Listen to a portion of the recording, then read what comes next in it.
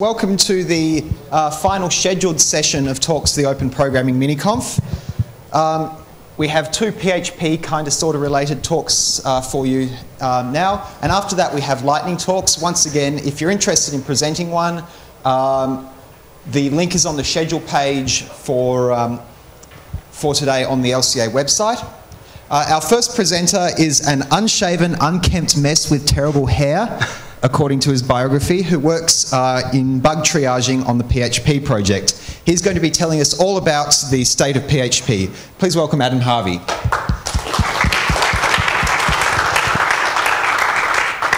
Thank you very much. Can everybody hear me? Yep, cool. So, as Chris said, I'm Adam Harvey. If you are an optimist, you may follow along with the slides. I haven't actually tested them in any browsers that aren't the Chrome install on this computer, so I don't know, they might work. The state of PHP, I'm glad Richard Jones isn't here because I'm ripping off his Python talks. I've had several suggestions today, actually, for what the state of PHP really is. Most of them have involved four-letter words that I can't actually repeat while on camera. But I think the state of PHP isn't so bad in actual fact. So I'm going to talk you through where we are, where we've been to a small extent, and where we're going. It was an interesting couple of weeks for the PHP project at the start of January, because it turns out that there was a magic number that on certain compiles of PHP could in fact make it lock up. How interesting. That of course necessitated some rather emergency releases and an awful lot of theories online as to what was the actual cause of it and who was to blame. Well, at the end of the day, we were to blame. I mean, whether it was our code or not, it was a bug in PHP. So, there are three branches that are or have recently been active. We have PHP 5.2, we have PHP 5.3, and we have Trunk, which was PHP 5.3 and got forked back in March so we could do some actual work. So we'll start with the old one, PHP 5.2, which is probably what most of you are still running. So the most recent release of PHP 5.2 was 5.2.17. It was released on January 6. PHP 5.2 was officially end-of-lifed on December 9, 2010. 2 releases earlier. Well, yeah. So 5.2.15 we broke open base dir. That was probably a problem. 5.2.16 of course had that interesting little 32-bit issue, and so we've released 5.2.17.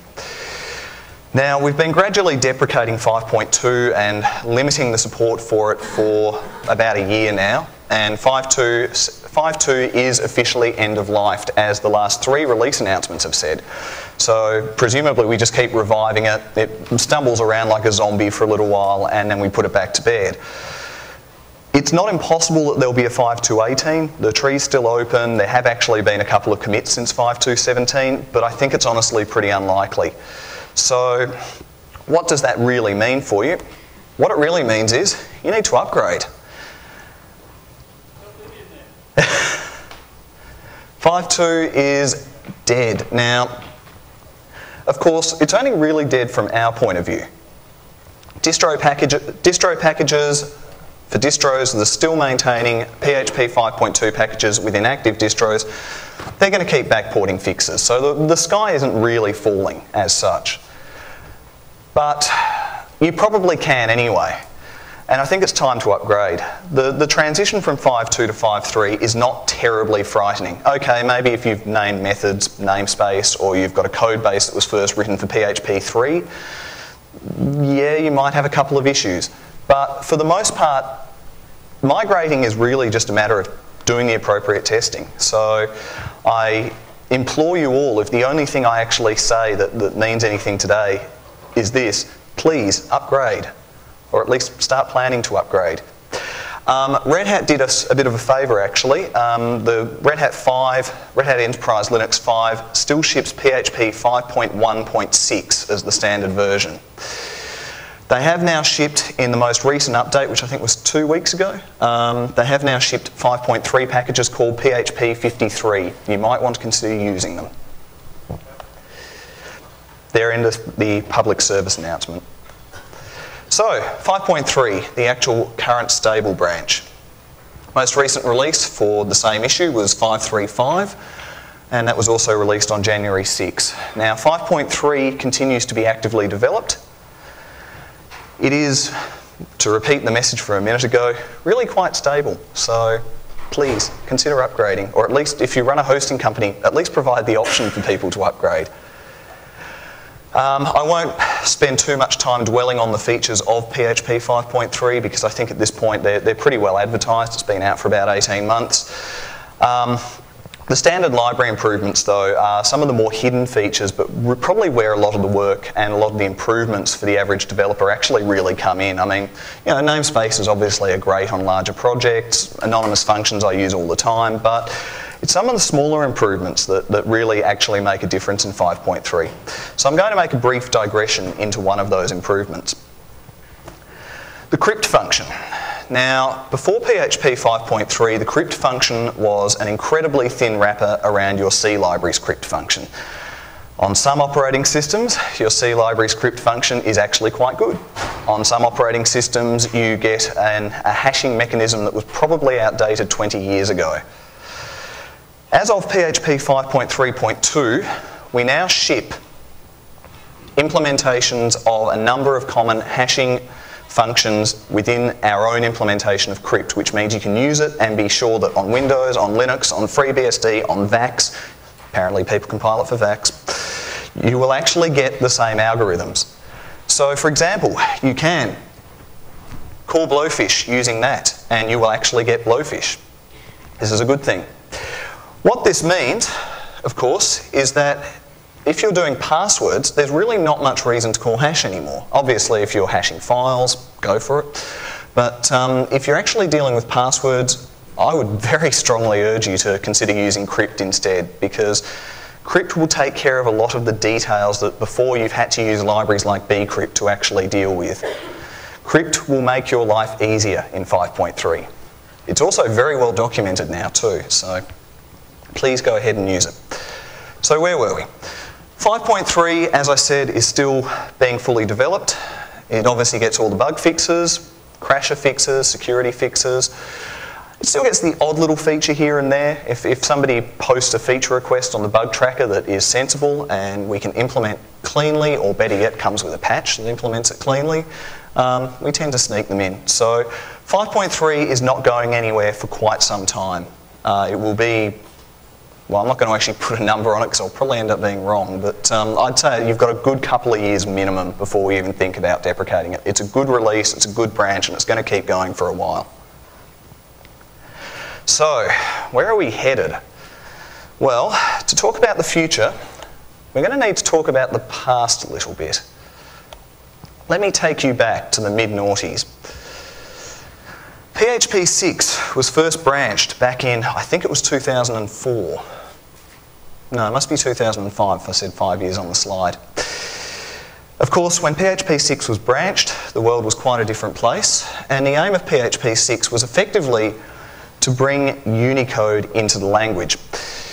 As it turned out, that turned out to be quite hard to do without actually changing the language fundamentally. And it kind of turned out that really things like MB string and iconv and those sorts of solutions were actually sufficing for most people.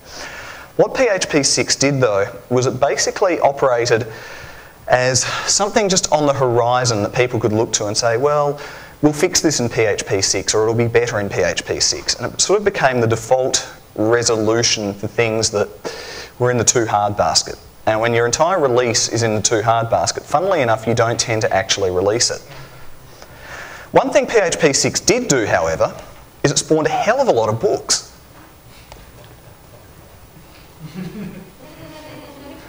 This was the one I wrote.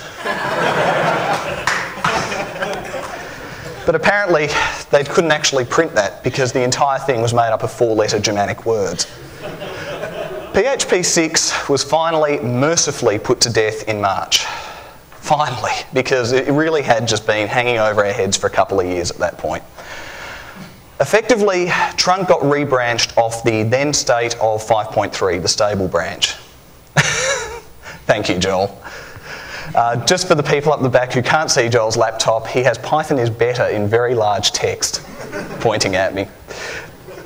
Him and Tim did give me a lot of suggestions for this talk, it has to be said. So we rebranched a new trunk off PHP 6 and basically went through a process of deciding what should actually go into trunk, assuming that we actually wanted to get trunk out at some point, say maybe this year rather than in 2015, or possibly about the same time as Perl 6. So trunk,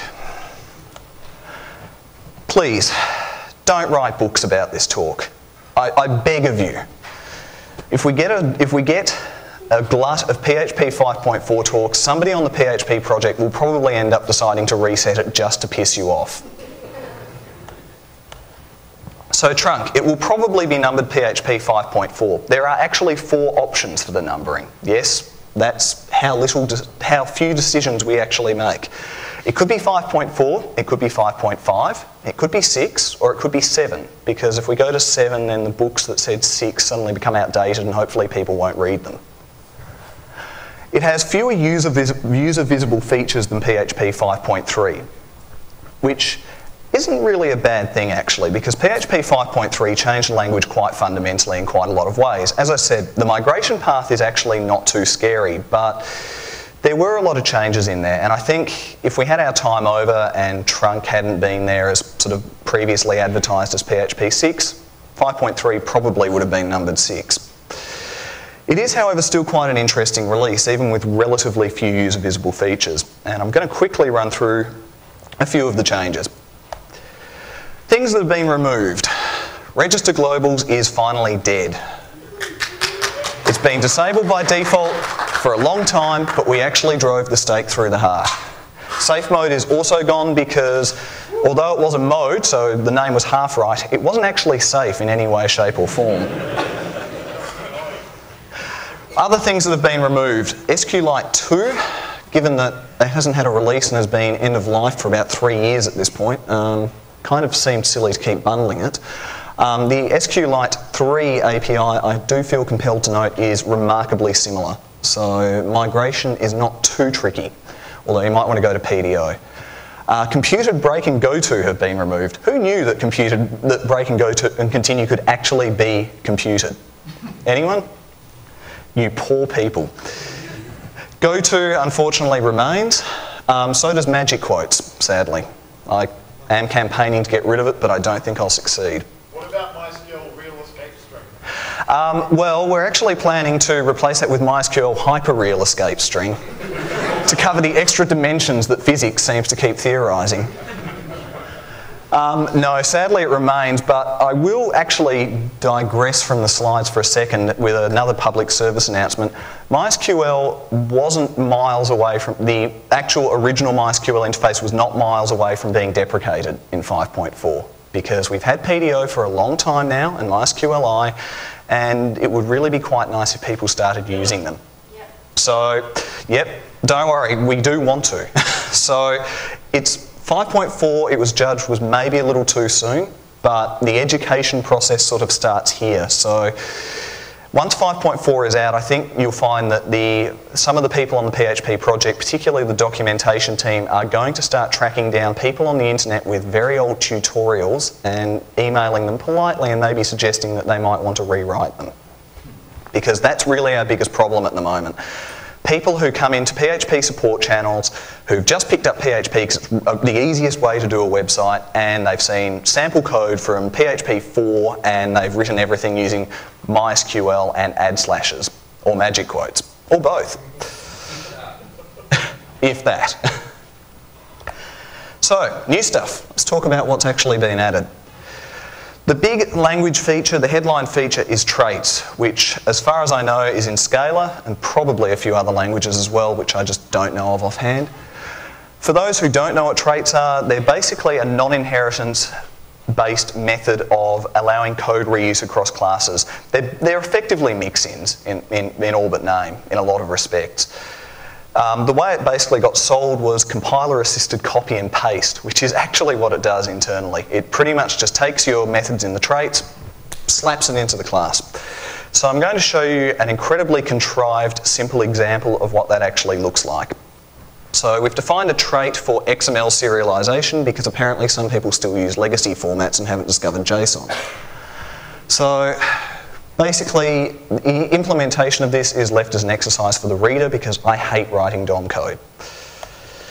We have a class called user, which extends some sort of model. So we've already inherited, so we can't just inherit from some sort of XML serializer. Now you could implement an interface, but then you've still got to write your implementation in each class, or you've got to delegate it out to another function, which kind of sucks. So what we've done instead here is class user now gets that toXML method, just straight in. It's right in there. And you can basically use that. It has full access to everything, all of the fields within that user class. But basically, you didn't have to copy paste it in, you didn't have to subvert inheritance, you didn't have to muck up your ISA relationships if you're particularly anal about these things. It just kind of works. And as you can see, we've overloaded the use keyword. Oh good. So basically, you can call it like any other method on the class, and it just works. Blissful. Other things that have been added. The top item, I think, is actually going to be quite popular. It's certainly quite popular with me because it's been pissing me off for about 10 years. Implicit empty scalar to object conversion generates a warning. Yes, in current stable versions of PHP, if you have a scalar variable of any type that evaluates to empty, you can actually start addressing it like an object and it will kind of magically work without telling you. That causes some interesting bugs. And closures are kind of being completed. They're actually getting a little bit of object magic. In 5.3, there was no agreement on how closures should actually interact with objects. So there will now be a little addition which will actually allow you to bind a closure to an object, and therefore when you call the closure, it will actually have the object scope and will actually act like a method. Other changes, the DBA extension, which is not one of our more commonly used ones, but it's actually quite cool, now supports Tokyo Cabinet, which of course is a blazingly fast flat file database. You get a JSON serializable interface, which works much like serializable. And I only mentioned the JSON encode one because A, it was annoying me, and B, I actually wrote it, so I'm just going to up myself here. One more thing. PHP is not very fast. It's not the slowest language out there, thanks Ruby, but it's not actually all that fast. Now, in 5.4 we're going to bundle APC, but it will be switched off by default. But you can go into php.ini and with one line you get an opcode cache. This is kind of an improvement. It doesn't stop other opcode caches. I like Xcache personally, but you have the option at least of just doing it out of the box. It doesn't actually help with the engine itself though. I mean, on the command line, APC gets you nothing in effect. So, the good people at Zend have been working on this, and there are many, many tweaks in trunk to the Zend engine. None of them major, but they all do interesting things which I don't particularly understand, so I just pulled the buzzwords out of the emails and just put them on that slide. So hopefully they mean something to you, because it didn't mean anything to me. In the real world, you get speed-ups up to 20% without using an opcode cache or anything. Most popular frameworks we found improve performance from 5 to 10%. And memory usage is also down. PHP is a memory hog, we all know it. If you use an object, there goes half of your usable space. We've managed to shave some bits off that as well. So 5.4, aside from traits and all that stuff, which is all lovely, is actually going to be quite a lot faster and a little bit slimmer. So, in short, PHP 5.4 should be really cool. Assuming we ever get the damn thing out. I'd love to tell you when it's going to be out. I actually don't know. Every time we get close to an alpha, some sort of argument kicks up and it doesn't really happen. The code that's in Subversion is ready for an alpha. It's ready for a beta probably. But there's just some internal politics that, to be honest, give me the shits. So it will be out. I'm hoping we'll have an alpha out in the next month or two. And at that point, I encourage you all to have a play with 5.4. So, I think I've got a couple of minutes for questions. Yes, you've got about anybody 5 has minutes any for questions. So, raise your hand and we'll try and run a microphone to you. Questions? Oh, surely people have opinions on PHP in here. Don't give the microphone to Tim or Joel. I'll just ask something actually. Go, Steve. Dumb question, but what's APC? Okay, sorry. APC is an opcode cache, which basically, out of the box, PHP, even when it's running as a module within a web server, reparses your source files each time a request comes in for that source file. Now, if you're using a large framework, and they all seem to be bloated for some reason these days, if you're using a large framework with its own template engine, even though PHP is a template engine, then you basically could have a couple of 100K of code getting reparsed every single time it gets hit. That kind of kills performance, as it turns out. What APC does is it basically caches the opcodes, because like most interpreted languages, there's a VM internally, caches the opcodes for that VM, and then on future requests it can just spit them straight into the executor, which is actually a huge win. And if you're not running an opcode cache and you're running a decent-sized public-facing site, you probably want to. APC happens to be the one that's developed, among other people, by Rasmus, who of course is our BFDL. So, BDFL, did I just, yeah. You know what I mean. So, he's our Rasmus. So basically, that's going to get bundled but turned off. There are about 3 or 4 of them out there. So basically what that means is with one line in your php.ini, you should be able to get a decent performance improvement out of the box. Okay, any further questions? Steve, there's one up there for you. And actually 2.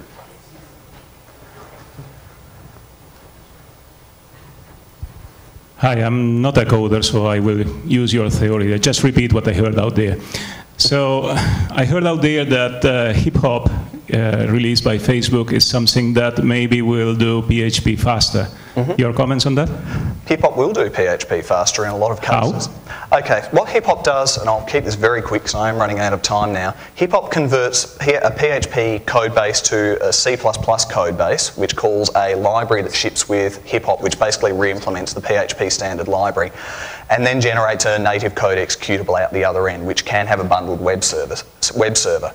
This actually, it turns out it works really well. It is, however, quite complicated to get going, and like most re-implementations, does lag a bit behind the official implementation. It's only really at 5.2 level at the moment in terms of language support.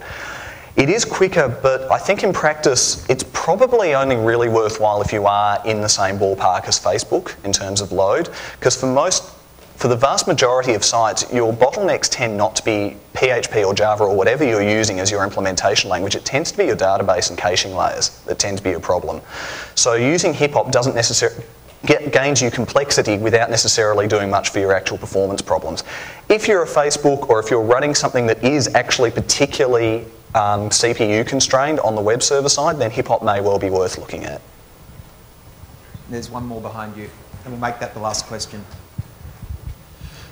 Just to go back to the APC stuff, is there any sort of performance constraints with APC if you're in a fast CGI component? APC is, as I understand it, a little, and bear in mind I actually don't run it personally, I run Xcache. APC is, as I understand it, somewhat less useful in a fast SIGI environment. It still works and it still does what it says on the box, but depending on the way the processes have been set up in fast SIGI, it may or may not be able to share the opcodes across processes, which of course will diminish your win. Now, if you're getting hit heavily, then it may not be a problem. It's probably still a good win, but you might just lose that little bit, particularly on server startup, because you might be reinterpreting the same files multiple times. And Xcache? Xcache does some evil things, but actually is pretty quick. So if you care about speed and don't really want to look at the man behind the curtain, Xcache is pretty good. Okay, everybody, please thank Adam Harvey for his talk.